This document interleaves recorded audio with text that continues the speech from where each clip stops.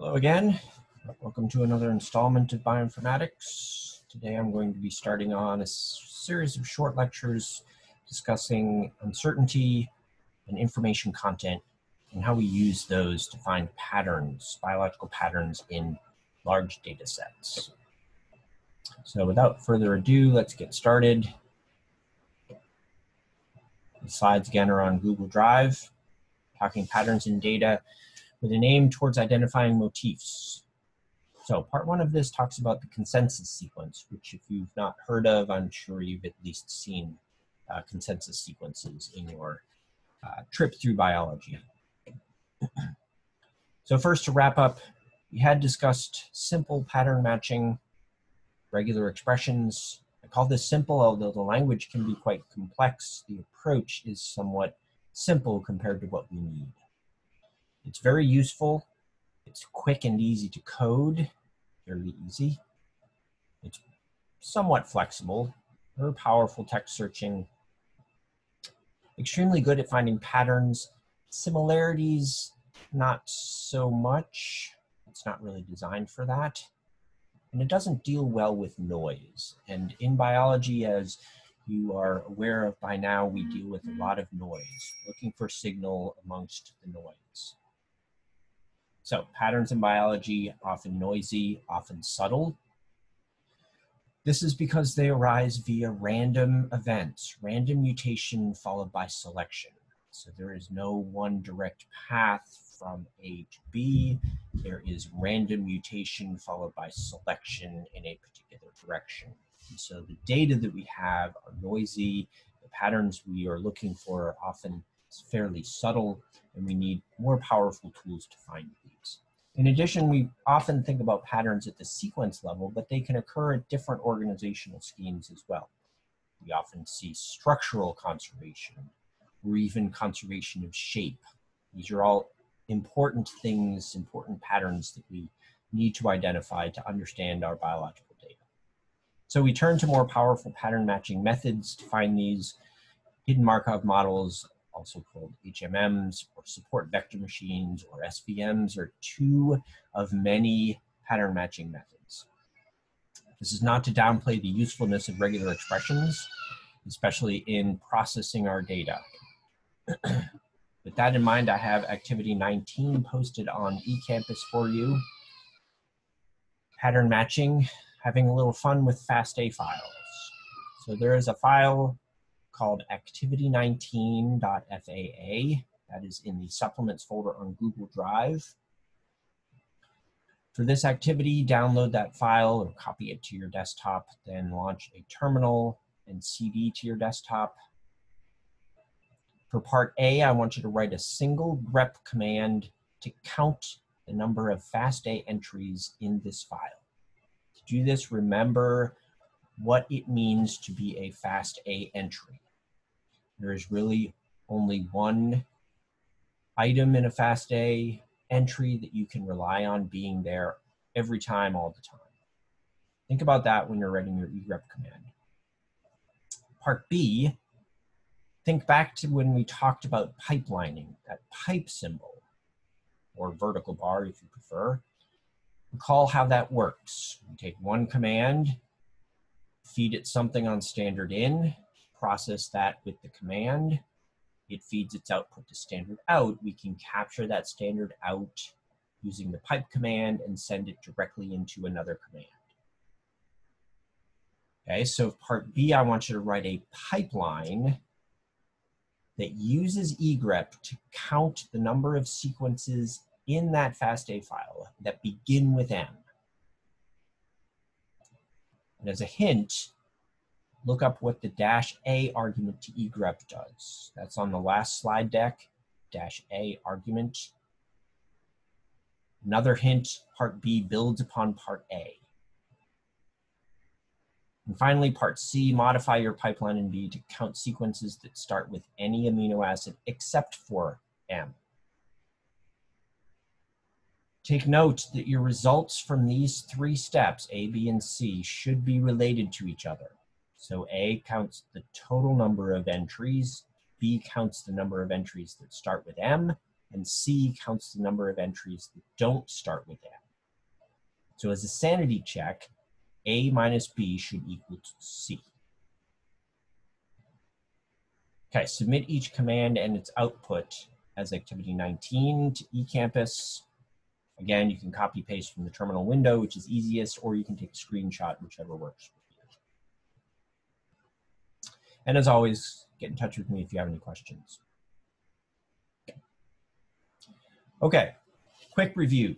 We're going to jump back and look at multiple sequence alignments. In particular, we're going to look at how we use those in predicting or discovering sequence motifs.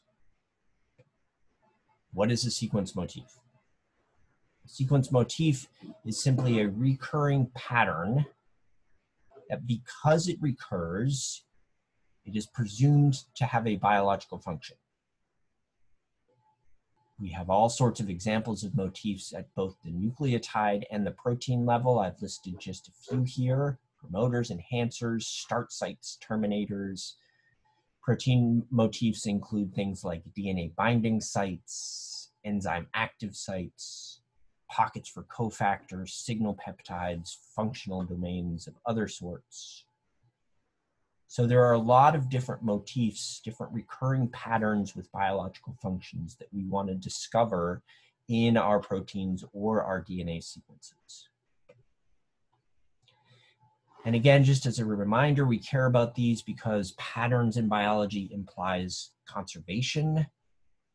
Conservation implies importance, and importance implies function.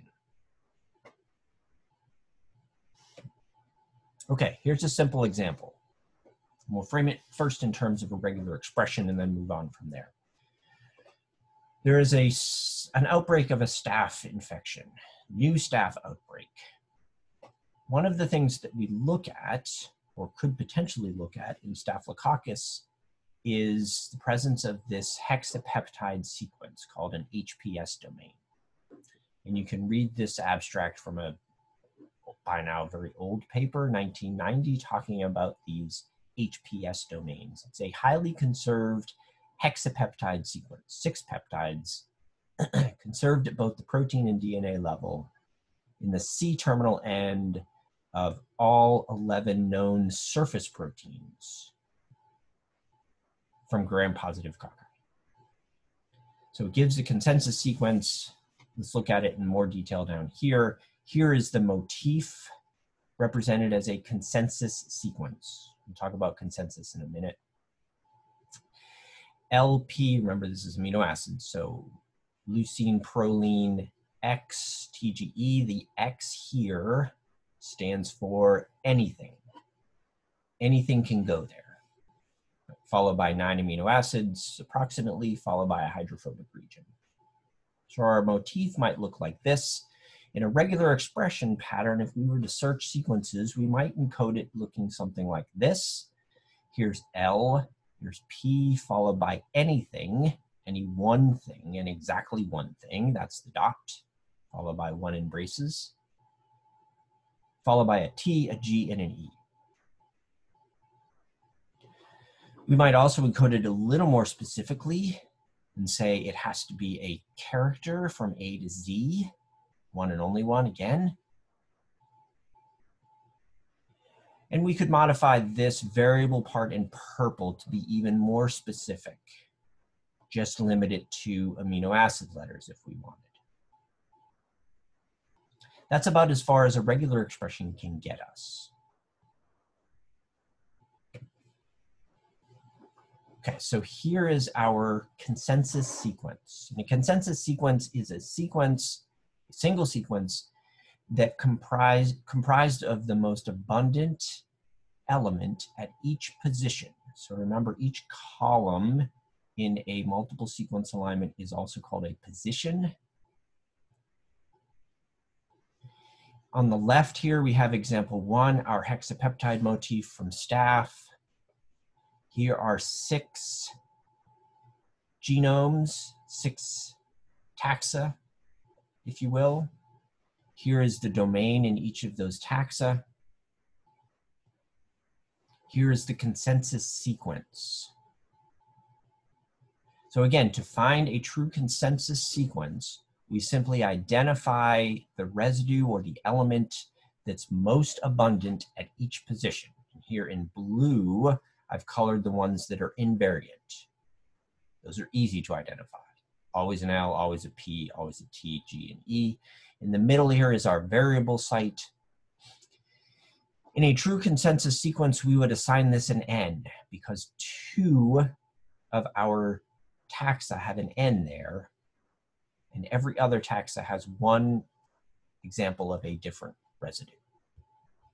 So the most abundant residue at this position is N, and we would put an N in our consensus.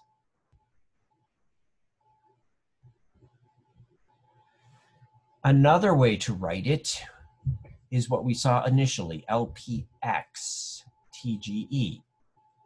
So as a human looking at this with a somewhat potentially more intelligent view, or at least nuanced view, we might look at this position here in our alignment and say, well, that's N, but really not sure that N is truly what we need here. Right? In this consensus, we would be looking for just the N. But instead, it seems like that's very variable. All of these taxa have a different residue. And so we could replace that with an X. Okay. Some of the problems with representing this motif, even this well-conserved one, as a consensus sequence. The consensus sequence is a trade-off between simplicity, this is very simple and intuitive, and ambiguity. If we put an N here, and we don't have this matrix of multiple sequences aligned to draw on, but we just have this consensus sequence, we lose all of this information by encoding it as an N. Even encoding it as an X, we lose any information that we might have here and simply throw up our hands and say anything can be there. Another drawback to a consensus sequence is it reflects the input data only. And as we've just seen, it's highly susceptible to bias. If we added 4, 5, 6 more taxa, and we found that there are actually more V's than N's, our consensus sequence would change. If we added 200 more taxa, and we find most of them have a Q there, again, our consensus would be different. In addition, a consensus sequence is often a supervised technique. We would take this LPN TGE and tweak it based on our human observation here. That yes, N is the most abundant, but it doesn't win by very much. Okay, so a consensus sequence can be useful, but we have to recognize where it fails. So let's think about a more informative way to represent our consensus sequence, or to represent our motif than a consensus sequence. And to do that, let's think about this in terms of a matrix. What we're going to introduce in the next 2 or 3 slides is the concept of a matrix. You will see various flavors of matrices, position-specific, position frequency, position-specific scoring matrix. These abbreviations are fairly common. You will see them on BLAST if you run any kind of matrix-based blasts. They all derive from essentially the same thing, and that is a matrix or a grid composed of all possible elements at each position of our alignment. What does that mean? Well, let's build one and see. So here's our hexapeptide motif, just a very short, small alignment that I've pulled out. We have 6 positions. Position 1 is an L, a P, an N, a T, a G, and E. 6 positions in this alignment. We take each of those positions here along the top, are our positions, and we count up at each position how many of a particular residue we have, how many elements are present in this position. So for example, in position 1, all 6 of our sequences have an L. There are 1, 2, 3, 4, 5, 6. 6 taxa have an L, so we put a count of 6 there. No taxa has any other amino acid. Now I've restricted this to be just amino acids that we see in our alignment. Okay, so there are no tyrosines in any of these alignments, so that tyrosine Y does not appear in our count grid at all. It's assumed to be 0 across the board. This lets us simplify our count matrix. We don't have to include all 20 amino acids. We do the same count for position 2. Again, we have 6 taxa with a proline there, so we have a 6. Position 3, which is our variable position, we have 1E, 1K, 2 N's, 1Q, and 1B, et cetera, et cetera, et cetera. So we have what is a simple count matrix. We can then convert that count matrix into a frequency matrix, a position-specific frequency matrix. What is the frequency of leucines in position 1 of our alignment? It's 1. How do we get these frequencies? We simply divide the counts by the total number of taxa. All of our taxa have an L in position 1. 6 counts divided by 6 taxa is 1. Same for position 2, 4, 5, and 6. It's only in position 3 that we see some different frequencies. Here we have 1 taxa with an E, so it's 1 divided by 6, or 0.17. 1 taxa with a K, 2 with an N, 1 with a Q, 1 with a B.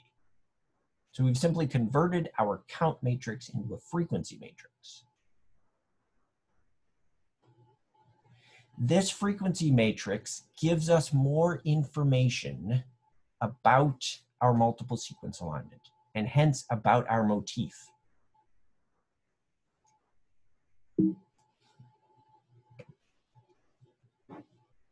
We can visualize that frequency matrix a little more human intuitive way, like this. This is called a web logo.